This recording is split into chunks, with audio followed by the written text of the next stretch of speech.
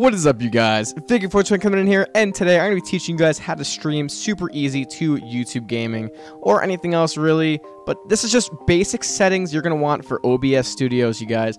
Really quick video, don't expect anything big. If you want something even bigger, if you want a more in-depth tutorial, please comment down below and I will do so, but otherwise I'm just going to give you guys the base of what you're going to need to know for OBS Studios.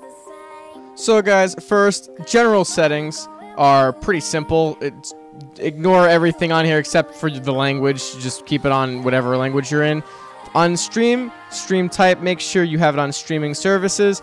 On service, make sure you have it on whatever service you're actually using. So if you're using YouTube, have it on YouTube. If you're using Twitch, have it on Twitch.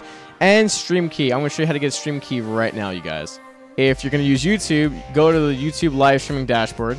Scroll down, and you should see streaming key. Do not show this to anyone. This is how people can hack your account or your stream. You don't want that to happen. That'd be terrible. And yeah, so you pretty much take this and you go and move it. You copy paste it to your section on OBS where it says stream key, and then the two kind of link together. So it's really easy. It's super simple.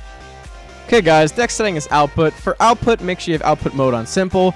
Video bitrate should be around 2,500 to 300 depending on your internet. Encoder should be on software X264. Audio bitrate should be on 160. And recording path just is where you want to have your recording software send your video to. It's really, you don't have to worry about that, but this is for streaming. So yeah, make sure video bitrate doesn't go above 3,500. Definitely, you don't need anything more than that.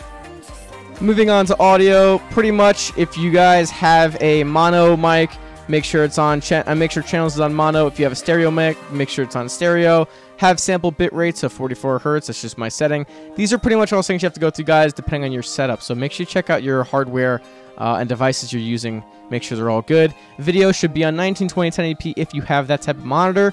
And some people like to downscale. I like downscaling to 720p because most people watch streams at 720p. And I stream at 60 FPS. So make sure that your thing's on 30 FPS, 60 FPS, or if you're into it, 48 FPS, whatever you guys are comfy with. You kind of have to feel out the settings, but they're all safe settings. If you want to set up hotkeys, you can set up hotkeys. I don't use hotkeys, but if you want to set them up, go ahead and use your keys to set them up. Advanced, leave everything alone in advanced. You really shouldn't have to touch anything like that.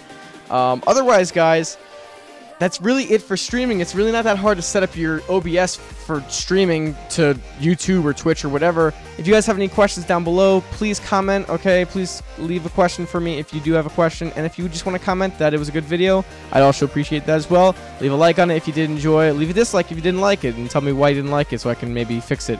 And subscribe if you're new.